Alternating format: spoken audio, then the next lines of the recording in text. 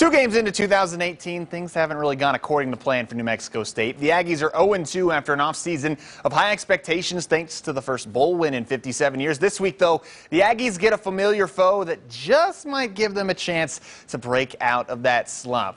Ding, ding, ding! It's Battle of the Aggies, Part 2 on Saturday in the Beehive State. NMSU traveling to play Utah State, the team it beat in the Arizona Bowl a year ago. But that was then, this is now. New Mexico State has been blown out in its first 2 games.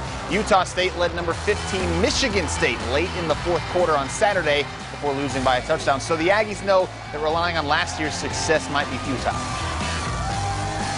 It's just 2 different worlds from where we were last year to where we are now, really. I mean, we're trying to, again, like you said, it's a good example. We're trying to find ourselves. We're trying to get an identity for this team instead of just worrying about what happened last year.